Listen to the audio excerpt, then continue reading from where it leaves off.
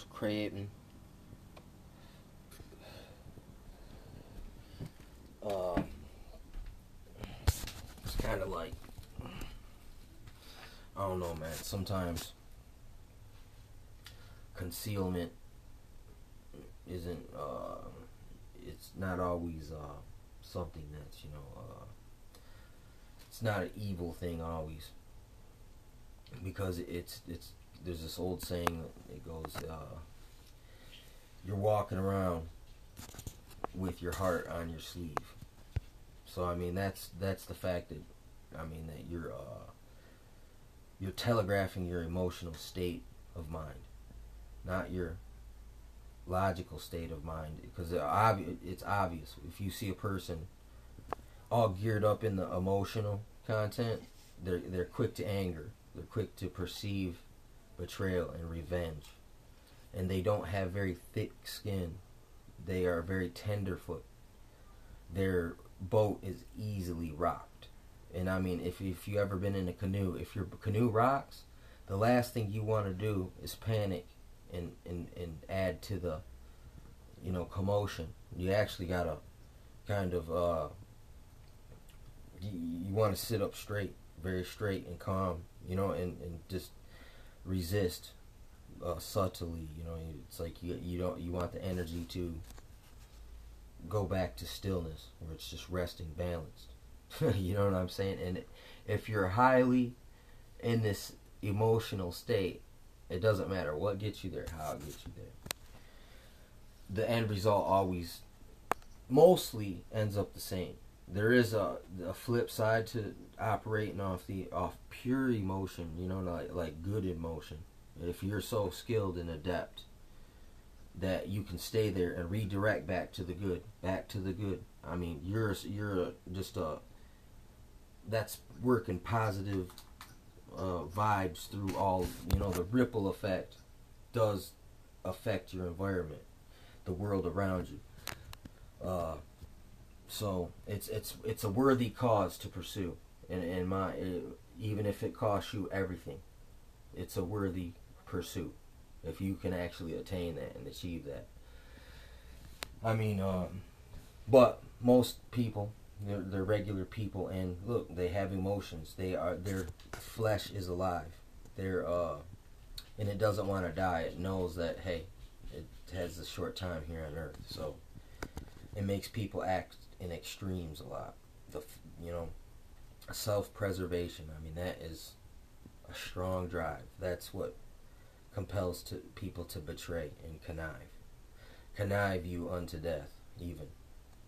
So, I mean, sometimes, you gotta literally, in the span of your lifetime, somehow achieve a state where your flesh is dead, to where even if people say the most meanest, horrible things to you, that it will not move you, and it will not change what you got going on.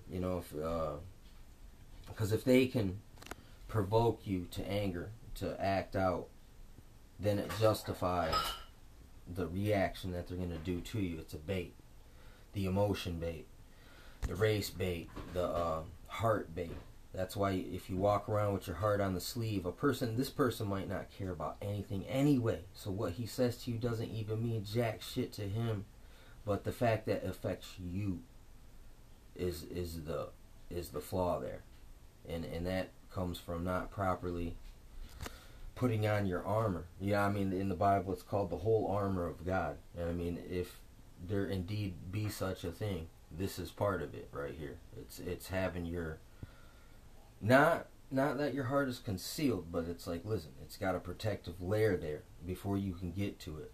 It's like you reveal it when you can. It's like it says, if you cast your pearls before the swine, they're going to gnash you with the teeth.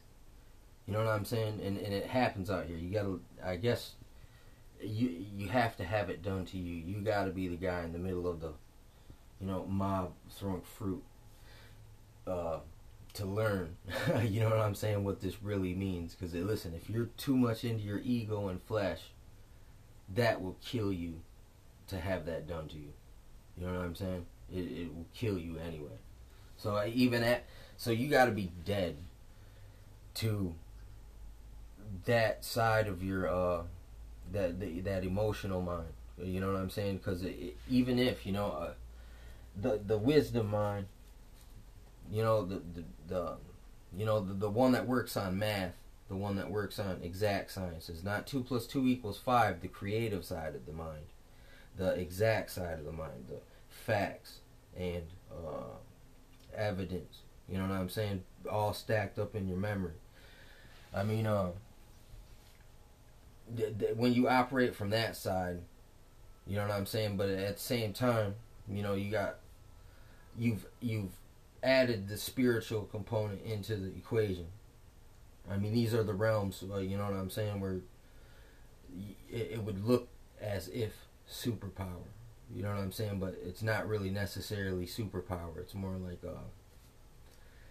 if you could attain it if you were seeking it for the right reason.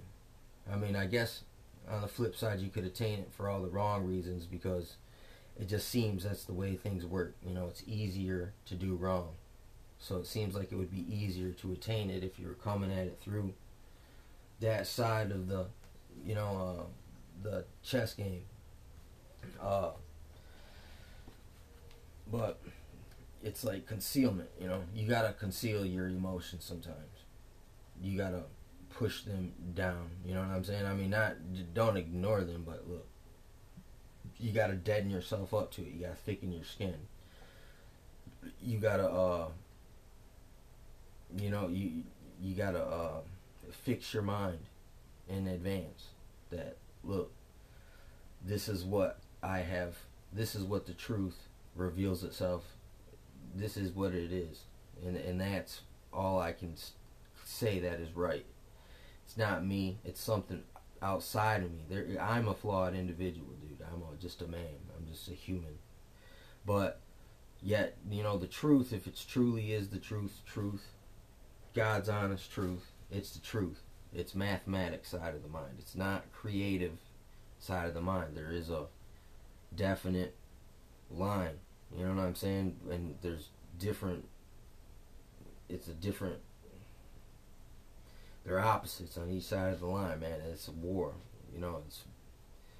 So you gotta already know it's like that. You gotta just work at being stoic. There's a good word. It's just stoicism. It's where you don't say much, you don't reveal much. You just go so calm, and it's almost like you're dead. But when you go dead like that, you're not. There's no personality there. There's no ego.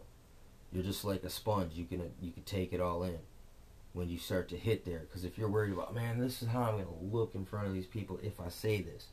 That's because you're afraid, man. You're afraid that people are gonna laugh at you, throw fruit at you.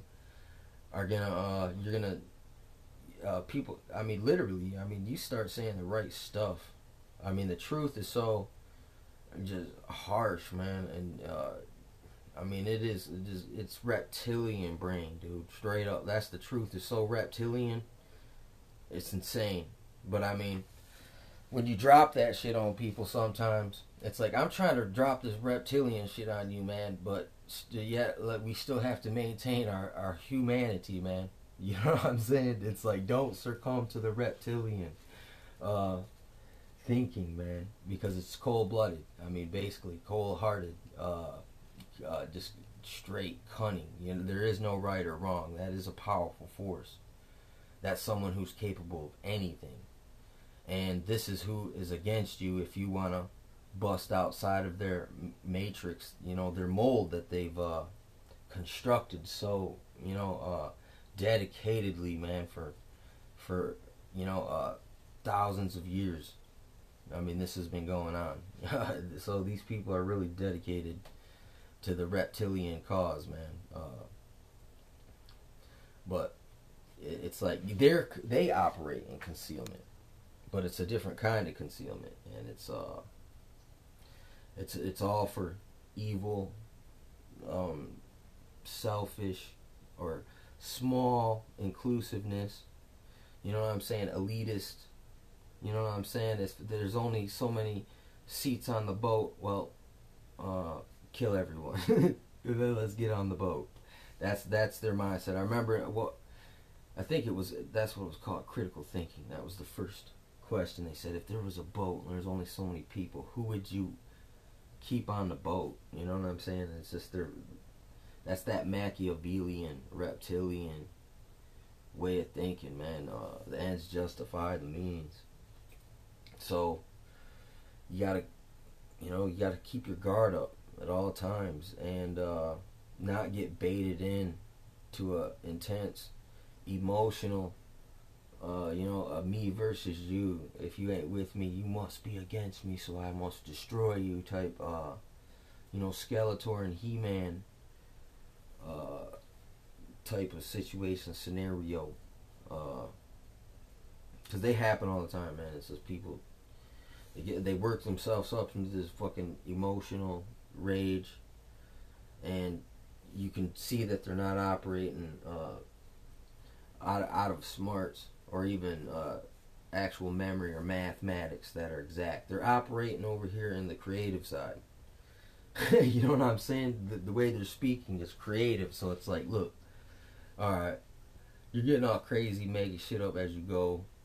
Then you got to make more shit up to cover up the shit that you might have exaggerated.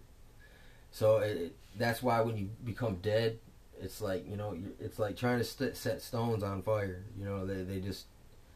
They don't burn. They might get hot. You know what I'm saying? Simmer for a minute, but they don't really burn. You got to become like that sometimes. You gotta, or it's like a sponge. A dry sponge will catch on flames, but if you douse that with some water, you know what I'm saying, it will be resistant to you can apply physical things to just like mental, psychological things all the time. Anything that's on some real, you should be able to apply it this way and that way, and it should be true both ways, and back and vice versa again. That's how you figure out what is truth. You gotta find 3 witnesses that agree, 3 things that agree. Like, what does it say about 3 things bear witness? The water, the blood, the spirit. It's like spirits, ghosts. They bear witness. It's a record of someone out, what they did their life. Sometimes that's what people say. In blood, it's got DNA in it, but blood is 90% water or 80% water anyway. Water supposedly has memory. It's like by it being around different energy sources and vibrations, it changes the water, the structure of the water molecularly. So therefore, look, these 3 things bear witness. So you basically, if the science, if the mythology, the historical documents all jive together, and then you see a bunch of people that have a similar kind of understanding of things, that's like 3 witnesses. Boom. And then you find 4 or 5. Motherfucker, you're on the truth. It's the truth. But you still, I guess I can understand, certain amounts of concealment when it comes to that, not wearing your heart on your sleeve. You know what I'm saying? And plus, you don't want to reveal to the enemy your whole playbook. You don't want to mail them your playbook the night before the Super Bowl. You know what I'm saying? So I guess, concealment, when things are hidden but yet you're not trying to conceal them intentionally for anything sinister, that I think that is okay. But because concealment necessarily doesn't mean lie or deceive. It's I don't know. If you go about it, you got to do it right. Because if you just start doing it any old way, and where you start breaking rules, and it defeats the purpose of doing something right when you do all these wrongs to do your rights. You know what I'm saying?